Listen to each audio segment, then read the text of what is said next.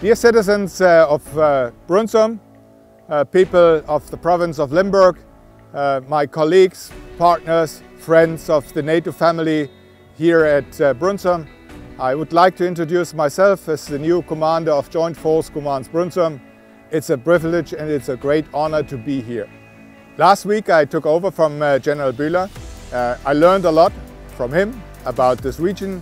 I would like to continue the excellent relations we have, this headquarter, with the city of Brunssum and with the people of Limburg.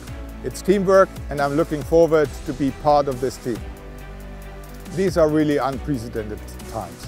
I think none of us has seen something comparable in the past, but be assured that we at this NATO headquarter will do our best also to help the people to overcome this side. And our thoughts are always with those people suffering from this COVID. I'm really crossing my fingers that we overcome this time as soon as possible.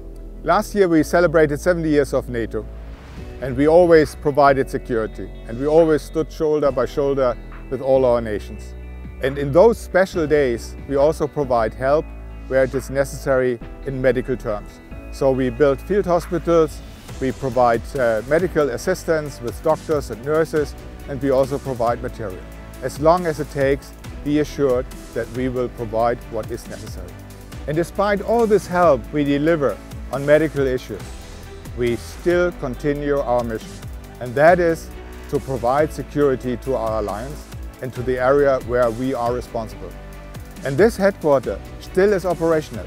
We conduct certain measures, but we are operational, we are still on the spot, and people can rely on us as the security guarantor for the northern part of Europe. I'm looking forward to meet all the personnel, the people we work with together, and the citizens of Brunssum especially, in a personal way. Wish you all the best to the families, stay healthy, and I'm looking forward to shake hands again.